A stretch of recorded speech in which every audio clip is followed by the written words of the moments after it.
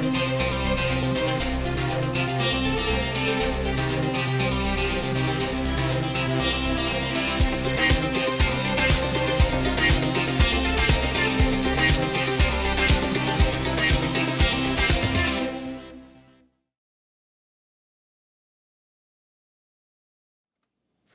everybody, welcome to Wine World TV, the best wine show anywhere. I'm your host, Mark Fusco. Before we get started, make sure you're smashing that like button and subscribing to the channel. Every like and subscription helps build the channel. You know what helps even more? Spread the word to your friends about the best wine show anywhere. This episode is the second episode of a 9-part series on Uruguayan wine reviews. These are all free samples, so I have total autonomy in these reviews. Be sure to watch the first episode of this series for a more in-depth feature on Uruguayan wine. The short version is that wine has certainly been made in Uruguay since the early 1600s. However, it was not until 1870 that the modern wine industry really begins in Uruguay. Okay, let's get some background for today's wine. Founder Carlos Domingo Traversa arrives with his parents from Italy in 1904. As a boy, he worked in the vineyards where he lived. In 1937, he and his wife, Maria Josefa Solort, purchased 5 hectares of land in Montevideo. Then in 1956, he starts his winery along with his children, Dante, Luis, and Armando. They are now into their 4th generation of winemakers, though the website doesn't mention any names from the 3rd or 4th generations, at least not that I saw. They have over 300 hectares of vineyards. 220 hectares are in the Cuchilla Pereira region of the northern part of Montevideo where the winery is. And then there's 80 in the Paso Cuello region in the far north part of Canelones. Sorry I couldn't get enough info to see where these vineyards are at. They also, well, at least the other area than Canelones. They also purchase fruit from over 100 smaller vineyards that need to meet the Traversa's high standards. Soils for both vineyards are made up of clay, limestone, sedimentary, and quaternary calcareous rock with high concentrations of calcium carbonate. Quaternary refers to basically 2.6 million years ago until today. The difference between them is that the soil where the winery is located is more superficial and lighter. The 2022 Familia Traversa Sauvignon Blanc, suggested retail price $12, is from Montevideo. It's 100% Sauvignon Blanc. It's hand harvested. The yield from the vineyard is 12,000 to 18,000 kilograms per hectare, translates to 4.9 to 7.3 tons per acre. It goes through cold fermentation in both stainless steel and wood, mostly stainless steel with a small portion in New American oak barrels. ABV is 13.5%, the pH is 3.42, the TA is 6.2 grams per liter, and the RS is 2.9 grams per liter. All right, let's get into the wine. Now I mentioned with last week's wine about like lack of stats from stat sheets. Well, this one, gave me some stats. If I remember correctly, most of the wines at least give me, ABV and maybe a pH and a total acidity. Some like this one give the RS. But there are some wines that, were kind of light on the stats. But that's okay. I'm really interested in trying this. After doing, 8 Sauvignon Blancs from Chile, I thought I was all Sauvignon Blanc'd out, but no, I have a little bit more to do from here. This is the only other, this is the only other, the other one is not Sauvignon Blanc. I have one more white wine from Uruguay to do. And then we all reds with a surprise last one. All right.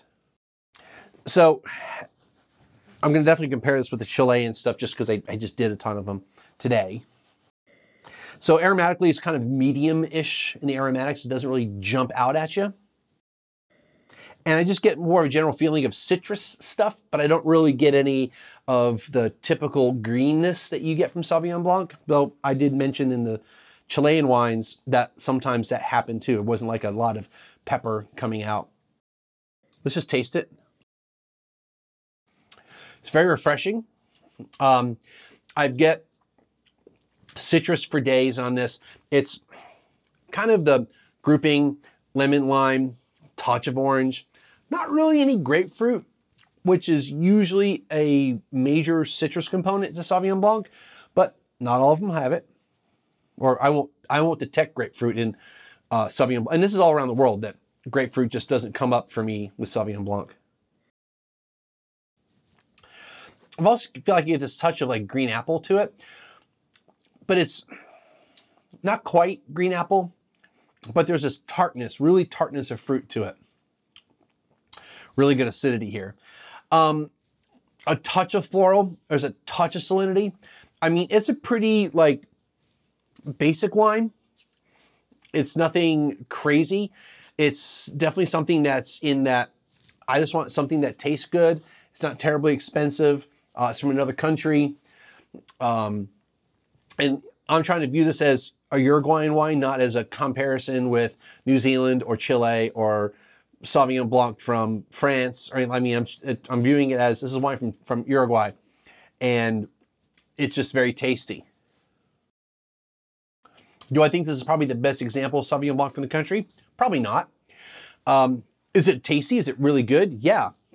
It's probably one of only a few that really get at least into, well, first of all, these are all free samples, and I don't know exactly the states that all of these are available in. So I have no idea if they're available for me in Texas or where else in the States. But I would say that you probably aren't going to see a ton of Sauvignon Blanc from Uruguay, depending what part of the country you're in. You probably won't see a lot of Uruguay wines to begin with. So would I call this a classic example from Uruguay? Probably not. But maybe it is. This is the first time I've ever had one. Hell, this is only the fourth wine I've ever had from Uruguay that I can remember. So yeah, it tastes good. With all that said, it tastes good. It's pleasant wine. It's definitely a thing to start off your meal with, or just to drink, just to have something to drink. There is a touch of grapefruit coming through, but other than that, I don't really get any of the really overriding things that I expect from Sauvignon Blanc. If I was blind to this, I wouldn't know exactly where to take it as far as grape-wise. I mean, forget where in the world, just identifying the grape.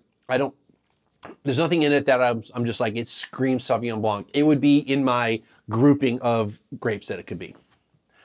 Oh, I just got the pepper. Like, as I was breathing out, the retronasal, I just got like a little bit of jalapeno. So with that said, if I was tasting this blind, I just said all that, and I breathed out, yeah, it just took a while. It must have needed to like really, and this wine is basically room temperature, but it must have just needed to interact with the saliva and the acidity and the pH of my mouth to all of a sudden do that. Then I would be like, ah, this is Sauvignon Blanc. Like it just came to me like really at the very end. It's fleeting, it's there. I'm glad I got it. I'll be very happy to drink this wine at some other point in time. It'll be very pleasant, something to drink, kind of watch some TV with it, have it with some type of lunch. Wow, yeah. It takes a while for that jalapeno more jalapeno than bell pepper to really come through at the very end. Kind of cool. All right, that's gonna do it for today's episode. If you enjoy what I'm doing here, make sure you hit the like button and subscribe, and then tell your friends. We'll see you next time.